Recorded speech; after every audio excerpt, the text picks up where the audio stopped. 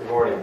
My name is Barry Barnice. I'm a video technician employed by the Cardinal Group, located at 3633 West MacArthur Boulevard, Santa Ana, California. This is a videotape deposition of Heber Jentzsch beginning at 10:48 a.m. December 28, 1993. In the matter of Church of Scientology International versus Stephen Fishman and Dr. Yui Duretz, case number CV 916426 HLH-TX, taken at 221 North Figueroa Street, Los Angeles, California. This deposition is on behalf of the defendants. An introduction, beginning with the witness. Just a moment. Mr. Bernice, would you please state what your instructions were by defense counsel with respect to the video equipment in the next room? Counsel. So we have it clear for the record. He's no reason why I can't have that on. I will tell you what I instructed him to do. No. I don't want your representation. I would like Counsel, the video operator is not under oath. He is not a part of this deposition. You're not under oath either. I'm an officer of the court. I'll give you a representation of what I told him. All right, why don't you go ahead first, and then we'll get his version. I advised the court reporters to adopt exactly the same setup as was adopted for the Scar deposition. Anything else you told him? I don't recall. I didn't tell him specifically. I told his office. Mr. Bernice, what were your instructions? I did talk to Mr. Berry. I get instructions. I get a work order to bring 3 cameras and an extra monitor. And I assumed I set up just like Mr. Berry mentioned the other deposition, Mr. Scar's deposition, a couple months ago. And I set up a monitor in the room next door. And the 3 cameras I set up the same way I did Mr. Scar's deposition. And no one instructed me anything who was to be present in those rooms or how the camera should be set up. So a split screen and 1 extra monitor. And that was in accordance with my request to his office. So will you please stop harassing the video operator, Mr. Moxon? I just might add one thing, that the scarf setup was, of course, done by agreement with counsel. This particular setup was done without any advance notice whatsoever or agreement from the plaintiff. The Scarf Deposition Counsel was subject to a court order on videotaping. You may recall that from the magistrate judge, and Judge Huff ordered videotaping at our option. You may also recall that if you don't look at the transcript. Now, Mr. Jentzsch, what is your full name for the record, please? My name is Heber C. Jentzsch. And what is your address? 6331 Hollywood Boulevard. And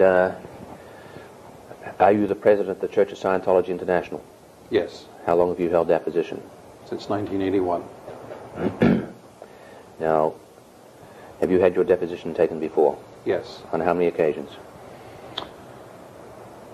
I don't remember all the different ones, about 4 or 5 times. In what cases?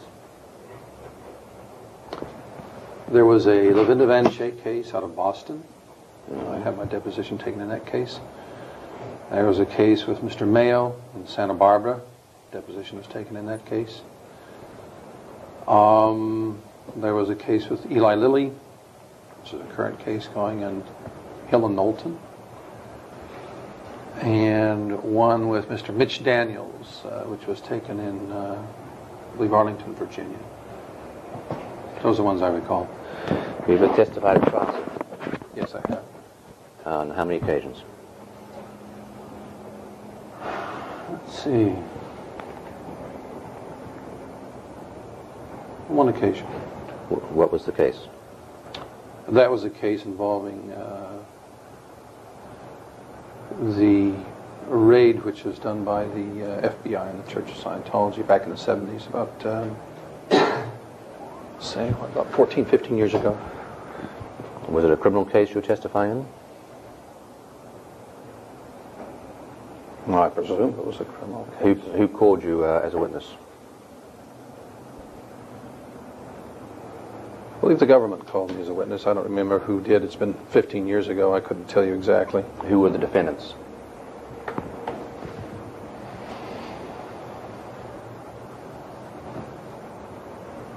Objection assumes facts and not evidence.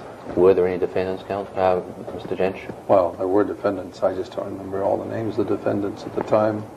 You've got the papers, Mr. Berry. Was Mary Sue? Filed them in this case, haven't you? Was Mary Sue Hubbard a defendant? Mr. Berry, what's the purpose of your question? Was Mary Sue Hubbard a defendant? Mr. Berry, can you please have a proper relevance? My counsel's asking a question. I don't have to give relevance, counsel. Would you Do please? you refuse? Proper relevance. Don't you have the papers? You filed copies of some of the papers for this case. Have you finished your speech, counsel? You refuse to tell us the relevance. I am proceeding under Federal Rule of Civil Procedure, Rule 26, counsel. Which requires relevance. I don't have to explain relevance to you every time I have to ask a question. I If didn't you ask support every question. I just asked the relevance. then I'm not telling you the relevance. I'm proceeding with the question. Who were the defendants? Well, I would assume. Don't assume. Well, No necessity to assume, Mr. Jentzsch. Ask me another question, please, Mr. Jentzsch. Mr. Berry has my assumptions. I will get to that in a moment. Was Mary Sue Hubbard one of the defendants? Asked and answered. Counsel, if you continue to obstruct this deposition, this entire conduct on your part will be placed before the magistrate judge for appropriate orders and appropriate extensions of this deposition. Well, we're entitled to make appropriate objections. But not Mr. Berry. obstruct. Now, Well, Mr. don't just Jentzsch, interrupt with a bunch of speeches. Just go on with the deposition. Mr. Jentzsch, was Mary Sue Hubbard one of the defendants? I never saw at the time the complaint showing who the defendants were. Who did you And understand? what I would have to answer to would have to be whether I saw the exact names. I was called as a witness, and I testified in that case, and it had to do with my perceptions of Freedom of Information Act requests, and that was what I was questioned about. So that's what I recall the particular case. As I say, it was about 15 years ago. And was that in connection with Operation Snow White? There was an order which is shown to me by the judge.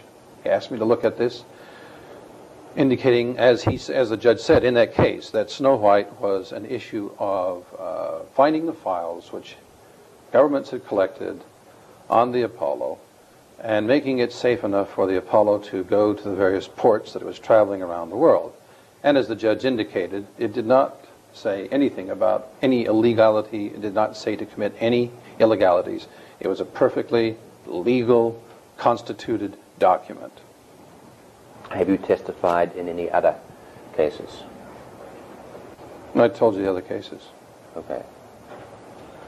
I haven't testified in other cases in court. Not that I know. Not that I recall. Okay. Now, despite having had your deposition taken before, let me give you a few admonitions.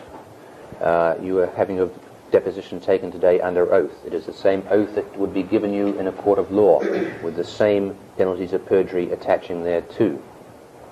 I will ask you questions. You will give me answers. If your counsel objects, that is probably for the sake of the record. You may nonetheless answer. If he instructs you not to answer, I suggest you follow the instructions of your counsel. We don't wish you to assume or make speculation, but we are entitled to your best guesstimate on certain things. I'm sorry, Mr. Berry. Best guesstimate? I refer you to Mr. Wiener's definition of that for every witness you have taken in this case. Now, is there any reason why you cannot... What is your definition of that, Mr. Wiener? Counsel, my definition is not relevant. Will you please stop obstructing this deposition? Now, Well, counsel... I just want to get it clarified, Mr. Berry. You gave an instruction to the witness to provide his best guesstimate. I just want to know what you intend for the Mr. witness. Moxon, we will deal with that if the issue arises. Now, will you please allow me to proceed with the questioning of this witness? I've already told you I intend to bring your conduct before the magistrate judge. This is a further example of it. Now, Mr. Jentzsch, will you let me... His instruction to answer as to the best guesstimate. All right. I will proceed with this deposition as I see fit, Mr. Moxon. Please. So far, you have obstructed me for nearly an hour, or at least 35 minutes. The deposition didn't start until 15 minutes ago. We weren't brought into this room until 10:25. We were waiting downstairs for you, where you were At arranged all your 10:10. surreptitious video equipment. Please proceed. Thank you, counsel. You're not Is- entitled to his guess, as you know. Will you please, Mr. Jentzsch, give us your best recollection of the events? Will you please, if you don't understand a question, tell me so. If you need a break, take a break. If you need to confer with counsel, you may confer with counsel, but you're not permitted by the rules to confer with counsel while a question is pending. And we will note that for the record if that occurs. Is there any Could reason? my counsel clarify that? I didn't quite understand that direction. I've not heard that kind of direction before. I've always been told by other attorneys that I have a right to consult with my attorney at any time. That there is not a caveat that I cannot talk to my attorney. Number one, and the other thing, sir, I just want to clarify. I've never heard of guesstimate before. I've always been told by judges and told by other attorneys within depositions that the exact answer, if you know, is the answer to give, not guessing. So I understand you want to, proceed, and I want to assist you as much as Mr. Jentzsch. I'd like to assist you as much as I possibly can. But those are two things which I've never heard of within the legal, context of the times that I have testified or that I have given depositions. So if you could clarify that with the question my counsel just gave you, then that would help me tremendously. When you go back to the offices of OSA, or the Office of Special Affairs, why don't you ask Mr. Wiener to pull out all the transcripts in which he has explained to his various witnesses what a guesstimate is. In the meantime, I'm not Mr. Wiener is not my counsel here. My counsel is Mr. Moxon. It's unnecessary to make sarcastic comments and to make harassing statements to the witness. If you've got instructions, please instruct. We're perfectly entitled to clarify the instructions. You can't instruct him not to consult with counsel, Mr. Perry. We are entitled to estimates and approximations, Mr. Jentzsch. Now, sir, I'm sorry, I didn't hear the last. We are entitled to estimates and approximations. And let's deal with the issue if it comes up. Now, is there any reason why you cannot give your best testimony today? No. Are you under any medication that may impair your recollection of events? No. Thank you. What is your residential address? 6331 Hollywood Boulevard, as I give you as my residential address. That's where I'm working all the time. That's really my place of activity. Do you have a separate residential address? Yes, I do, but I couldn't even tell you what it is because I never really looked at it. How do you get home at night, sir? I don't have to look at the numbers. I know where the building is. Do you live in Berthing or do you live off Berthing. base? Off base. Berthing off base? That's correct. In a separate house? An apartment complex. What is the address of that apartment I complex? don't really know, but I can find it for you It's later. not necessary. If you produce the witness, you can serve his office. I mean, I really don't know the number, frankly, because I don't use any mail there or anything else. I just go there to sleep at night. That's about it. Is it in the same complex as the rest of the Scientology buildings in the old Cedar Sinai complex? His personal living address is not necessary. It's a matter of personal privacy. We produce the witness for you. If you need him produced at trial, please let us know. Mr. Moxon, I notice you even take... Mr. Berry, please let me finish my objection. We'd be happy to produce him as necessary. We don't want him to be harassed at home. We noticed that you not only take every witness's residential address, but also their social security numbers, counsel. Now, That's a misrepresentation. Just go on with the deposition, Mr. Berry, without making speeches, please. He's the president of the church. We brought him here in an effort to try to give you as much discovery as you might even arguably be entitled to. We didn't bring him here to be harassed by you. I think, counsel, the record will reflect that I'm the only one being harassed here. Now, Mr. Jentzsch, which church are you the president of? The Church of Scientology International, as we indicated in the Is there opening. more than one church of Scientology? There's one Church of Scientology International. Are there other churches by the name of Church of Scientology?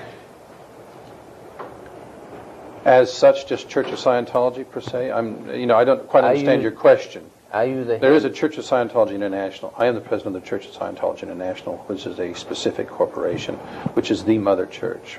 Does that make you head of the Church of Scientology or just the Church of Scientology International? The Church of Objection. The question is very ambiguous. Well, let's move on. We'll come back to it.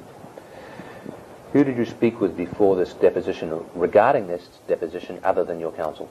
Just my counsel. Did you drill for this deposition? No. Did you speak with David Miscavige before this deposition? No. Did you speak with Marty Rathman before this deposition? No. Did you get a session before this deposition? Ever in his life? No. Just before this deposition. Well, when before? Withdrawn. Did you get a sec check before this deposition? When, Mr. Berry? Ever in his life? No. Prior to this deposition, in relation to this deposition. When, Mr. Berry? I said prior to this deposition. Anywhere ever in his life? When? Did you? Have you had sec checks before? Yes, I have. Okay. Have you had a sec check in relation to the material to be covered by this deposition? No. Thank you. When the tape is back on. We are back on the record, time 11:21 a.m. Mr. Vernice, I just want to make sure that I get a copy of any videotape that was made at the beginning of the deposition when it was being monitored in the next room. Was that being It recorded? wasn't on, it wasn't recorded. All right, well, I want The to camera was on, but it wasn't recorded. So there's no videotape, counsel. And you are entitled to copies of any videotape that are taken here today. I just want to make sure I get copies of any video and any audio tapes that have been made today at all. Since the time Counsel, of you will walking. get what you're entitled to, which is a copy of everything. Mr. Vernice, that's agreed upon. Yes. Thank you. Now, may we proceed? Please. Thank you. Now, having conferred with counsel, will you please read item 1 to yourself?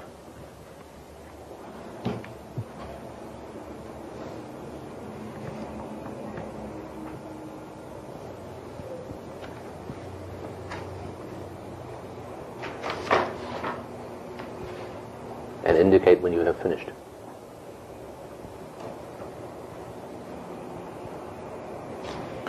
Is there supposed to be a period at the end of this one here? You have a capital at the third line here. I'm not sure what Is that with the the U? intention of that That is communication. because the capital, the Y on the U is capitalized because it is a defined term meaning you, Mr. Jentzsch. Capitalized, okay. Is there a question, Ken? I've asked him to read it first and indicate when he's finished reading it. And Mr. Berry, if you're preparing to go through this item by item with Mr. Jentzsch, this doc request has been responded to, as you know, in a timely fashion under Rule 34. And those responses prepared by counsel and the responses have been made pursuant to the CSI document production over the past several weeks. Well, he was asked to bring documents today, sir. Now, Mr. Jentzsch, All I'm saying, Mr. Berry, is that that's going to be a fruitless exercise for you to go through every single one of these items to ask him if he's brought documents here today. He has not brought any documents with him today, as he's already testified.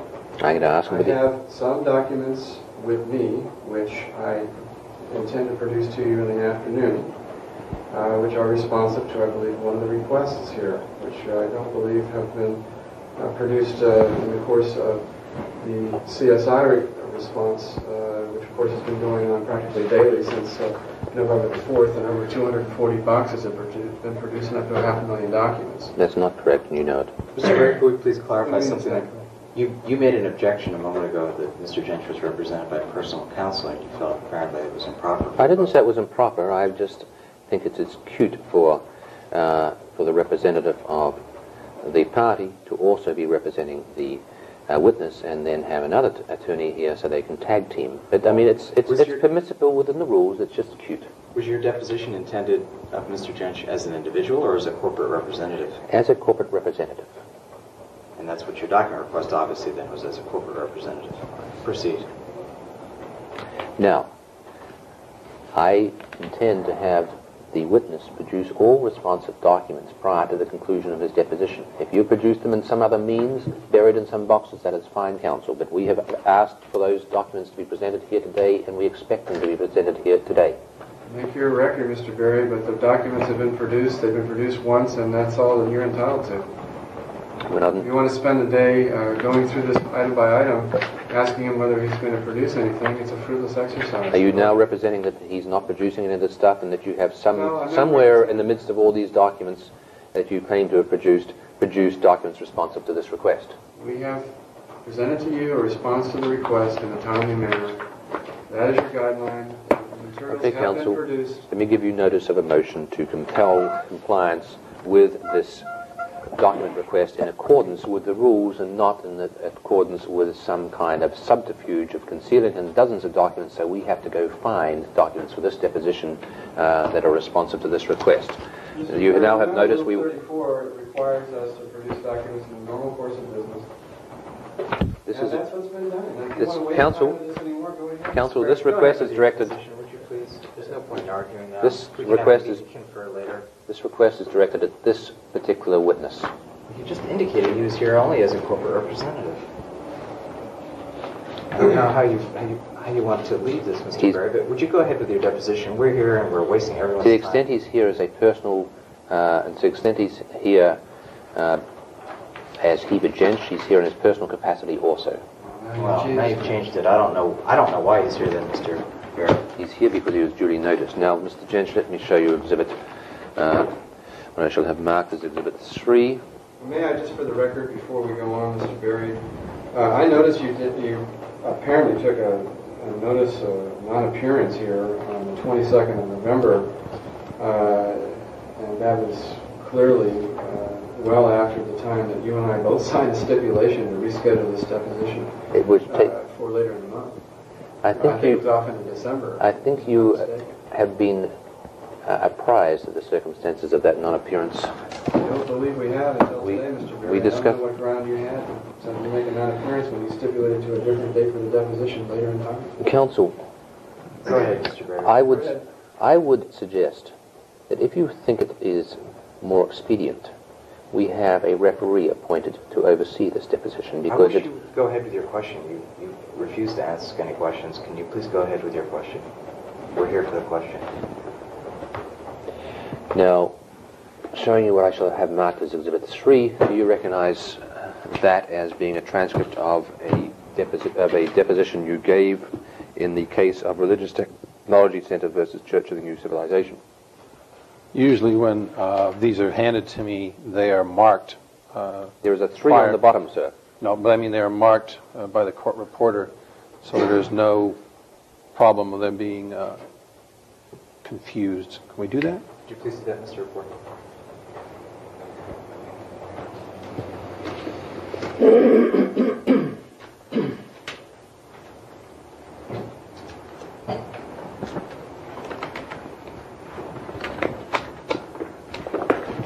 Thank you. Now your question again, sir? What- Ask a question? Sorry, we need to call emergency from the office. I need to call for a couple of minutes. Please. So are we now terminating this deposition again, counsel? No, we're not terminating it. We're just taking a break. Well, may I ask the witness to review this document during the break? That's a good idea. Thank you. The document's over 100 pages long. Well, I merely want to confirm that the testimony you gave on that occasion was true and correct when given. We want examples.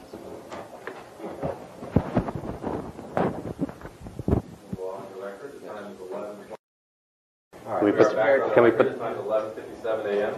Mr. Berry, I have now verified that your conduct this morning is a violation of California penal statute. Illegal electronic surveillance. Moreover, when we asked what that camera was for, it was misrepresented to us by you and by your agent operating the camera. What it was for was misrepresented to us entirely. You lied to us about it to hide your criminal conduct, and you lied to us about it so that you could continue your criminal conduct during the deposition of this illegal electronic surveillance with Mr. Young sitting in the next room. You indicated that you would fix it, and I went back in the room after one of our discussions and found that the lines had been switched so that the monitor in the next room was no longer monitoring the third camera behind us, but was now monitoring the camera directly on Mr. Jentzsch's face. And it was only when I complained about that was removed. You've been harassing Mr. Jentzsch throughout this deposition, asking him questions about his personal religious beliefs, about his auditing, his sessions, whether or not he was acting.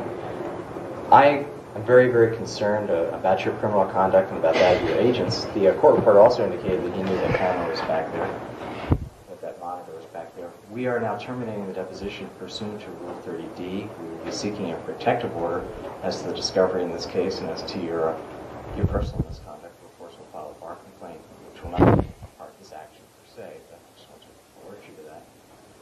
But at this point, we're terminating the deposition pursuant to Rule 30D, and we intend to go down to the court today. I'm going to seek a hearing today before Magistrate Tesopoulos. If she will hear us, we will be heard. I'm giving notice of that. If Magistrate Tesopoulos is unavailable, I will seek a hearing before Judge Hupp. If you will hear us, then we'll intend to be heard today. Counsel, all your allegations are denied, and let me tell you that one of my associates has already spoken to the clerk for the magistrate. We are advised by the clerk that Magistrate Tesopoulos is not available to instruct or advise the parties telephonically. If we are forced into a situation, we can move ex parte to shorten time with regard to a motion to allow Mr. Young to be present. We are to advise you, sir, that their position had better be well taken, because Magistrate Tesopoulos will impose sanctions if A, she's forced to hear a motion on shortened time, and B, if CSI's position is weak or untenable. Thank you. I'll contact Magistrate Tesopoulos myself to see if we can have a hearing on your criminal conduct. And counsel, I refer you to Magistrate Tesopoulos' guidelines in this case and your constant characterization of criminal conduct. I will not refer to your own role in the Mary Sue Hubbard case. Typical. Apparently, Mr. Jentzsch, this deposition is terminated. It's suspended pursuant to Rule 30D. We will seek sanctions, Mr. Moxon.